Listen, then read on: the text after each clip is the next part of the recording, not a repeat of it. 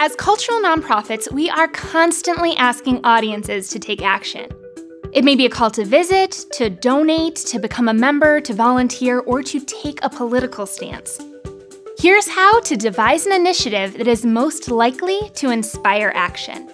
You're watching Know Your Own Bone, Fast Facts for Cultural Executives. I'm Colleen Dillenschneider. Successful initiatives that get audiences to act in the best interests of our missions follow this seemingly simple equation. An organization's goals plus market preferences equals action. It sounds so simple, right?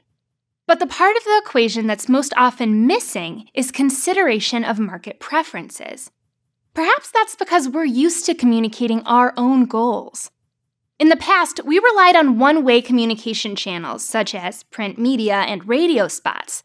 These platforms allow us to talk at audiences, but they don't allow us to talk with audiences. Basically, they're big mouths. But today's communication channels allow initiatives to be more dynamic. They can have mouths and ears, and depending on the level of audience involvement, they can have arms too.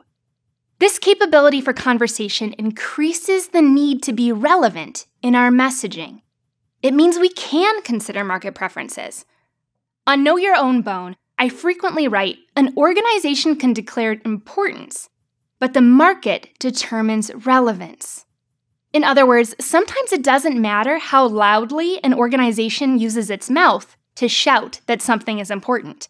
If people don't care about it, if it doesn't match what they want, then that message is irrelevant. Some key market preferences right now include personalization, participation, transparency, and social responsibility. So try to incorporate these preferences into your communications. Initiatives that are contemplative of what the market wants or needs from your organization are more likely to inspire engagement. And now you're in the know.